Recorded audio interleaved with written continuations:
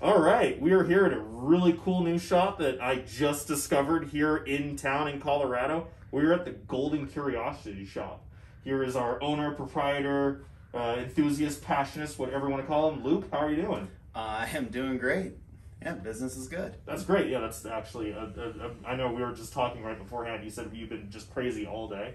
Yeah, absolutely. This is only my 11th day in business, so very new and still trying to find my rhythm, but I had all these projections and I brought a book and a movie on my first day thinking maybe just one person would come in, and instead I've been running around so much I can't sit down, so it's a good problem to have. Yeah, it's exactly, that's the best bad problem. That's what it is right there. Yeah. So how'd you so it's a curiosity shop, and behind us we have the really cool specimens in both wet and the taxidermy and the pinned insects and arthropods, but you have a whole lot of other stuff in here too. How'd you get started with all of this? So I'm just a naturally curious person, and curious people are my favorite kind of people. Fair enough. So I spend a lot of time just Googling everything I can and learning, and especially things to do with science.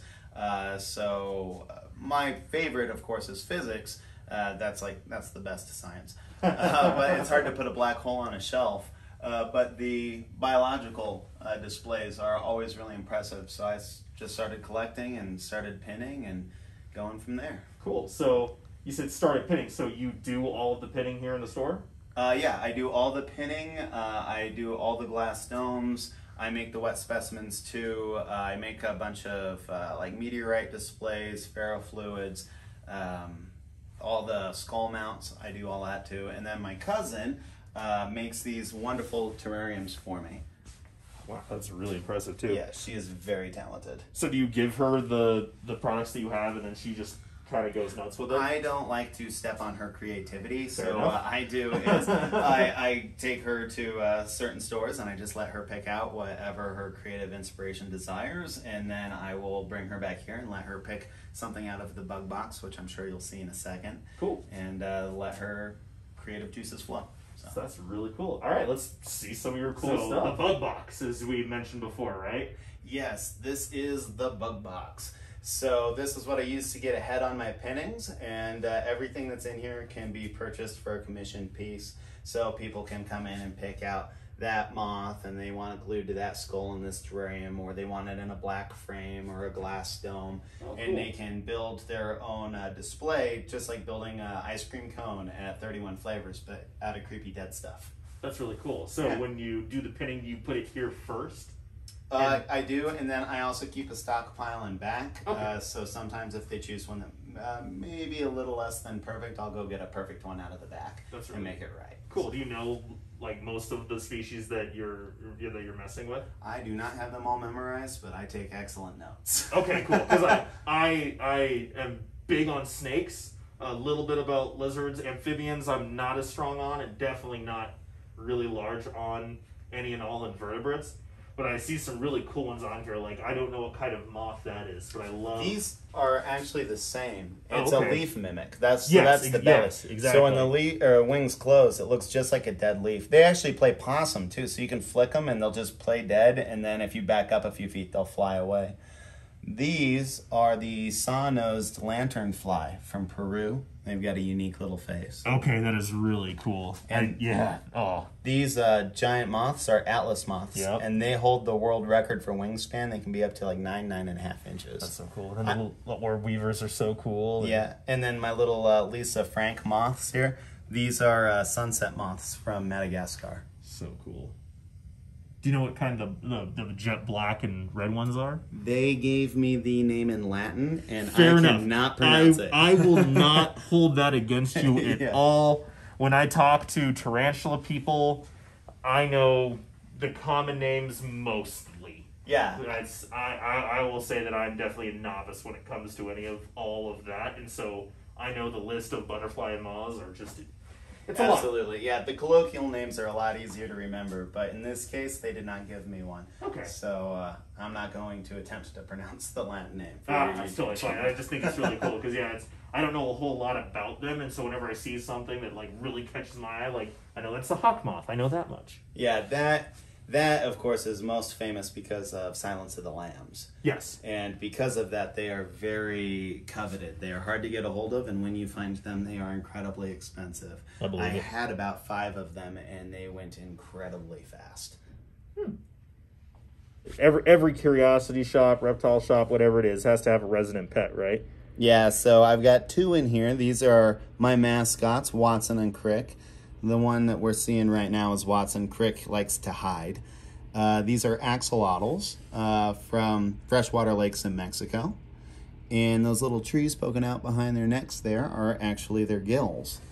So these guys are they're endangered, but they are making a comeback in the pet industry for people like me. But more importantly, scientists like to breed them because they regenerate like nobody's business. So they're studying them for anti-aging. And if their names, Watson and Crick, sound familiar, that's because Watson and Crick are the fellows that discovered the DNA double helix. And Crick was famously tripping on LSD when the shape appeared before him. That's why I named the glow-in-the-dark one after Crick, because they are both magical beings. I love it. I love it so much. And Crick, let's see. I forgot what I was saying. Oh, there he goes. The discovery of the human genome and... Oh, yeah, absolutely. So, of course, there is another narrative, which I give credit for here on the nameplate, but they had a female lab assistant named Rosalind Franklin who did most of the work for the DNA double helix.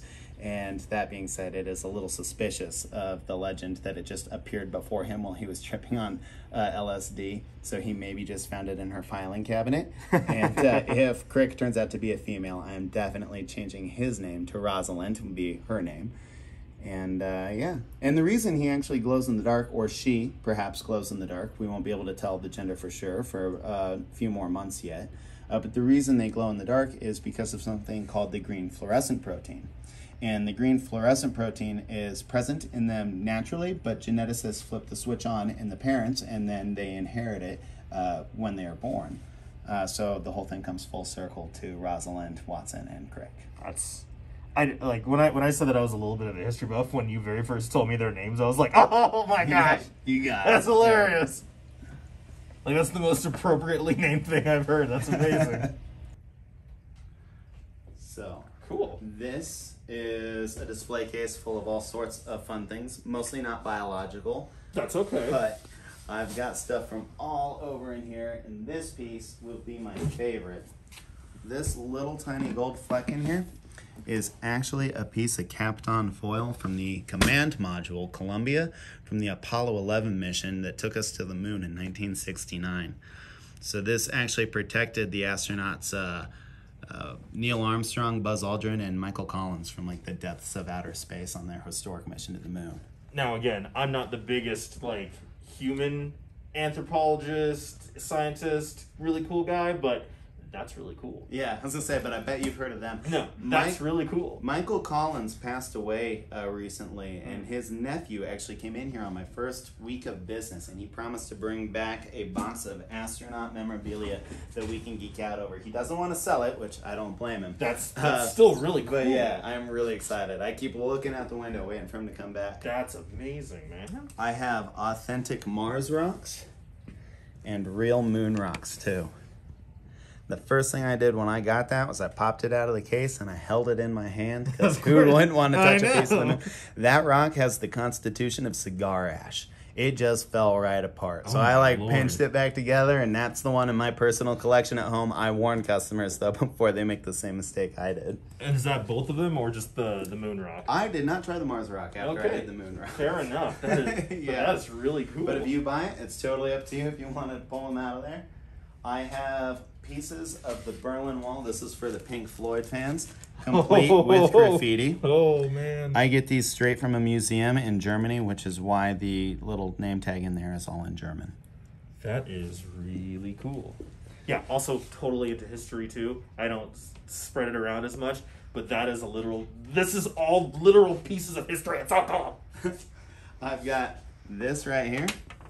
Ooh. Is a fossilized giant sloth vertebrae from the Ice Age. Do you know which kind of giant sloth? I do not. Okay, sorry. I know the first one that everyone thinks of is Megatherium, like the big one. Yeah. But there were smaller ones yeah, as there well. were smaller ones. They were all megafauna, though. Yes, Massive they were. creatures. Yeah. Very different than the sloths. So this, you may have heard of fulgurite. Fulgurite is the glass that forms when lightning strikes the sand of a beach and it vitrifies the sand. Mm-hmm. So this is very similar. This is called trinitite. And trinitite was formed in the belly of a mushroom cloud at the Trinity test site from the Manhattan Project, the first time man split the atom. So it sucks the earth up into this mushroom cloud, and the heat just melts it into this lightly radioactive glass.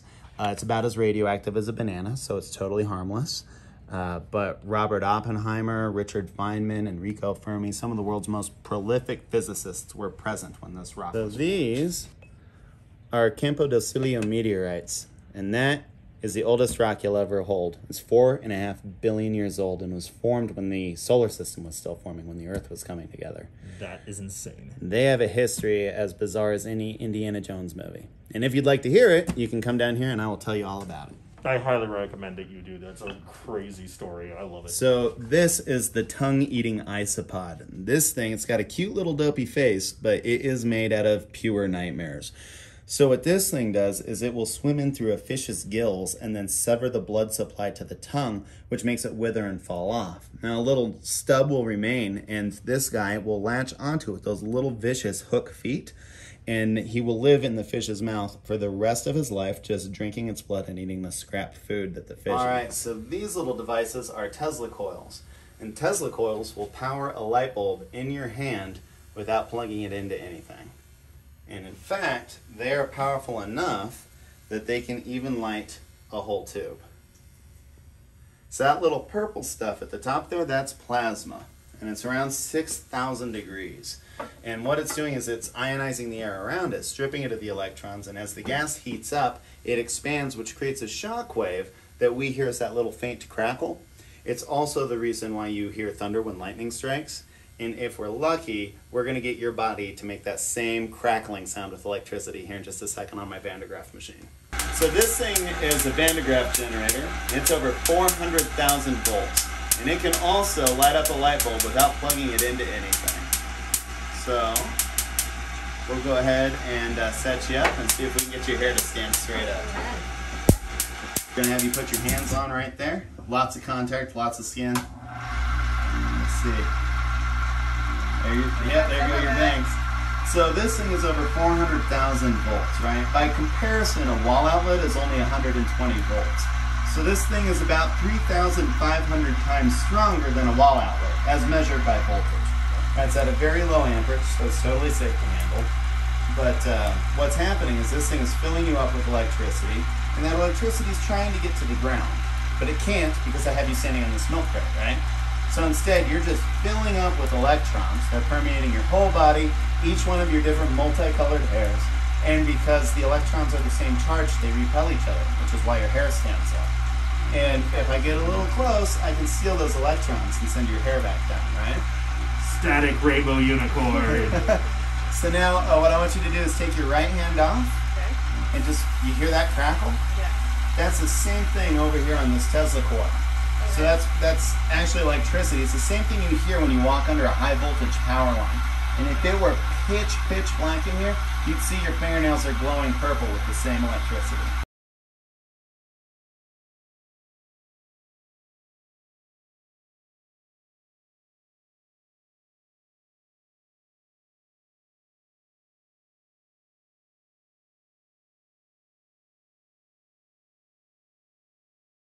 So this is the workshop. This is where all the magic happens, where I make the skull mounts. I actually got a little plaque here. I'm getting ready to build a skull mount for this roe deer skull from Poland, complete with a brass rod and engraved nameplate.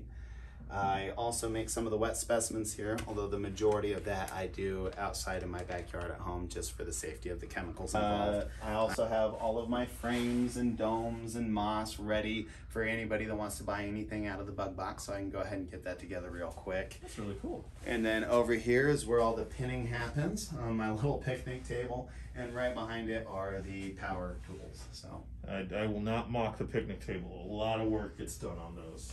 Oh, absolutely. And it's the only thing that fits. I had a big oak table, but it was comical trying to push it through the French door, so it had to go. All right. Well, this has been really cool. I love these little shops, too. And I say little. There's a bunch of stuff in here that's so cool. Thank you. I just love the variety of, you know, it's just like, as I think I kind of said it before, it's just this amalgamation of all these cool, like, little things that are their own little niche interest that just can be shared with everybody, and I just absolutely love it. Yeah, if you got a sense of curiosity, this is the place to embrace it. No, absolutely, yeah. It's like, I can't imagine where else I could go to get some wet specimens, see some cool species, see some fireballs, and then have a fun little snack. Oh, yeah. Have you eaten a spider before? Mm-mm. Okay. I have not.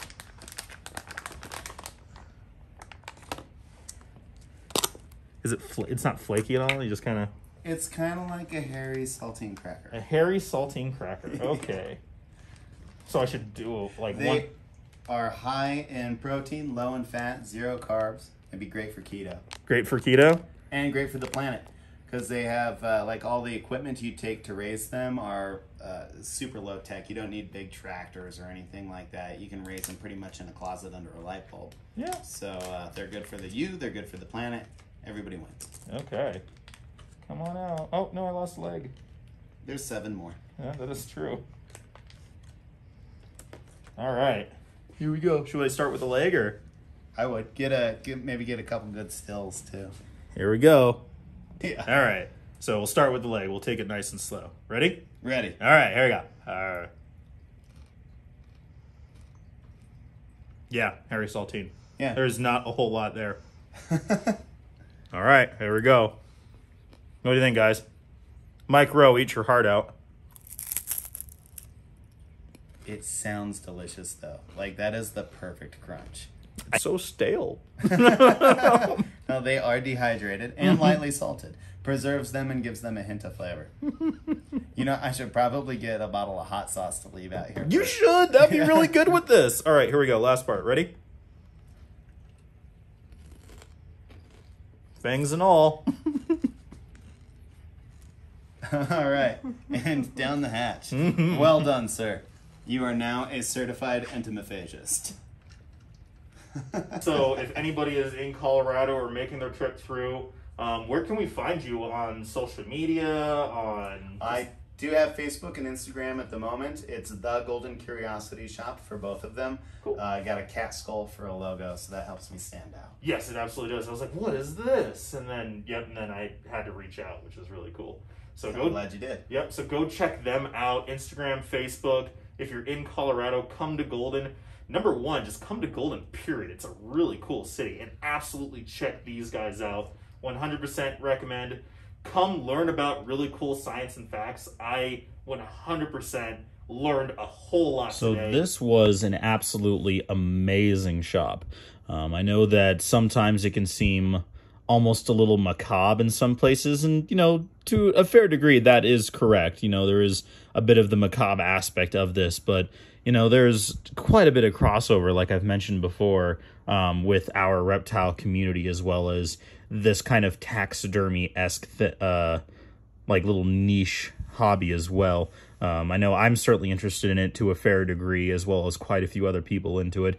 Both the wet specimens, the skulls, the cleaned, reassembled skeletons, as well as the new kind of thing where they have these really cool terrariums that have the skull in, as well as, you know, the pinned insects and everything else that's built around there. It looks really cool. It's like this kind of like circle of life aspect contained in a beautiful glass case. It's really, really cool.